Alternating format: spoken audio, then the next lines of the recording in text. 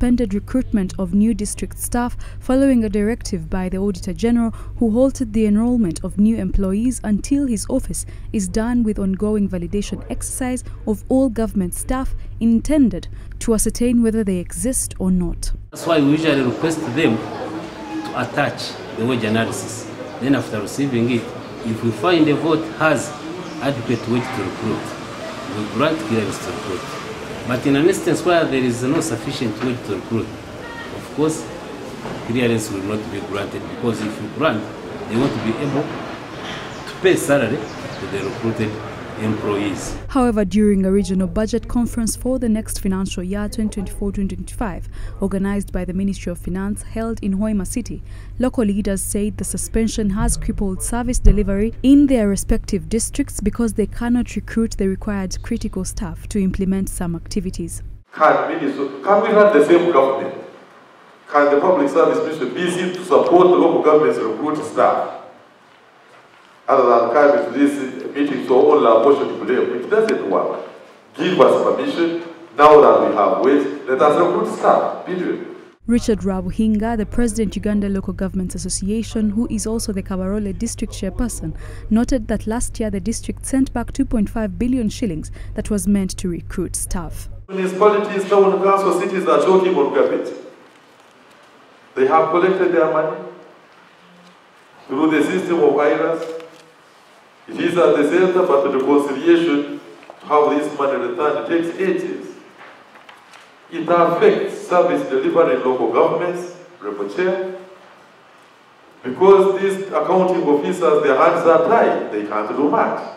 Adam Tumsime, the Assistant Commissioner from the Ministry of Public Service, who represented the Permanent Secretary, says the government halted the recruitment of new staff in local governments after the discovery of irregularities on the current payroll. It's true, they did request for clearance to recruit. I remember in the first instance, they had not attached the wage analysis.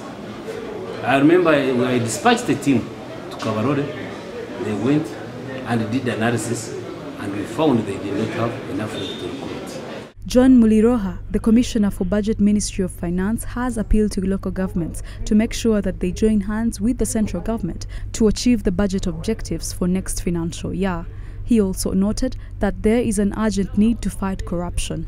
Just today, we agree that it is a business for all of us to get in and fight the fight. Cannot sit in the center alone, the local government alone, no. Because for every corrupt case, there are people who have information.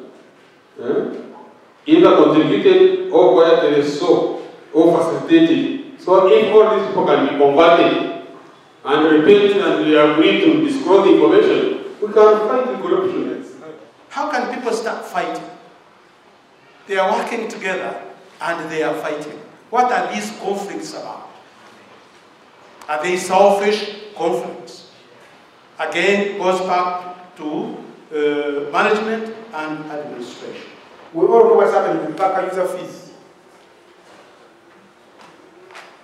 This used to be one of the major sources of local revenue in local governments, but over the years, it has been dwindling because of the labor provisions they are in. So we said that such provisions should be amended. The national budget for financial year 2023-2024 was approved by Parliament on May 18, 2023. The budget was increased from 48.13 trillion to 52.7 trillion shillings for financial year 2023-2024, which represents an increase of 9.5% from the previous financial year. This is News at 8. Service delivery.